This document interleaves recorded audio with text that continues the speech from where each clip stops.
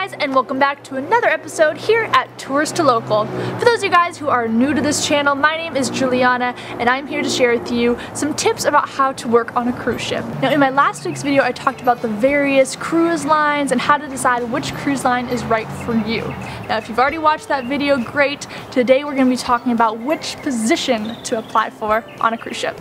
I know it's a little bit scary. Ship world seems somewhat unattainable. When people see the life I'm living, they're like, oh my god, I could never get that job. You must have had years of experience. I had just graduated college. I didn't really have much experience, but it was all about how I worded things and all about just the type of person I am. That's what shone through in my interview and ultimately gave me this job that I'm going to be doing now for a second contract, which is crazy. Depending on what your personality is like, you can have so many different jobs on the ship. There's really something for everyone since it is kind of like a little mini world. You have office jobs, you have jobs that are going to be moving heavy objects, you have jobs that are for entertaining, customer service, all sorts of things. So there is something on the ship for you. It's just about finding what's the best fit for you. Now on the ship there are three main departments, that is deck and engine. Those are the people who are in charge of working on the bridge, making sure navigation is going well, engineering, all that sort of stuff. Usually for that career, honestly, I don't know much about it because they are trained from a very young age. They usually go to some sort of maritime or vessel training school and then are able to get a job on a cruise ship. So that application, I mean, it's not something you'll do unless you were actually trained to do sort of thing like that. So that one, for most people, is probably not what you're going to be doing. The second department is hotel. That's everything from shore excursions, guest relations, sometimes entertainment, bar staff, housekeeping, waiters, and chefs, okay? So that's basically everything that you'd find in a typical resort. Those will be hired directly through the company. Each of these positions, even though it is technically hired directly through the company itself, they all have different ways about going about applying. For example, if you are a housekeeper and you're in Russia, for example, you might be asked to go to a specific agency in your country and apply with them, just to make the process a little bit easier as far as the language. And just, they work really closely with these lines. So, but all that information will be on the cruise's website. And then the last department is concessionaires. With concessionaires, these are the positions you see like photographer, casino, gift shop, jewelry shop, spa, or port guide.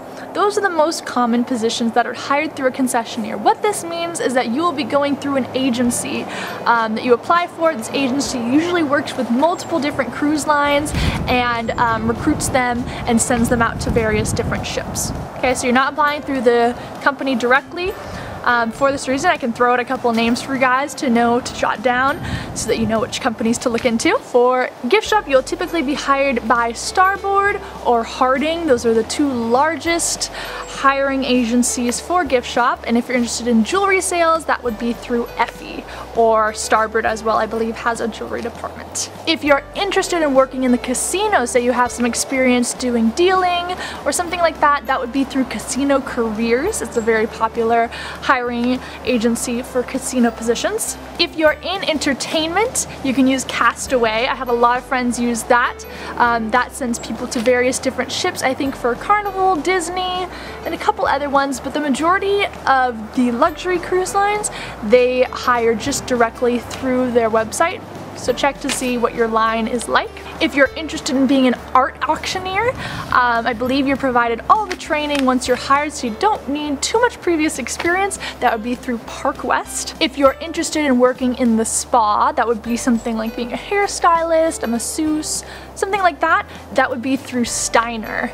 And lastly, if you're interested in being a port shopping guide, those are the people who are on the cruise. They are hired by various companies in the port to promote their products. So they'll say, oh, if you're interested in buying jewelry, go to this place in port. It's really all about sales and really promoting guests to visit these certain shops in each port.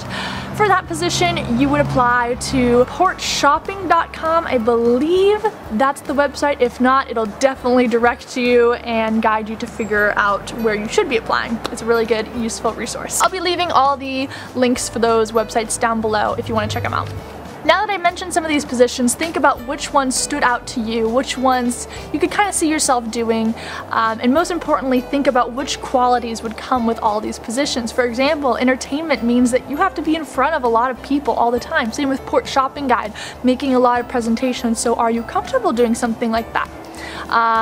If you are really good at, dealing with customer service, keeping guests, making guests happy and keeping them calm, perhaps guest services would be a really good position for you since you're dealing with a lot of complaints.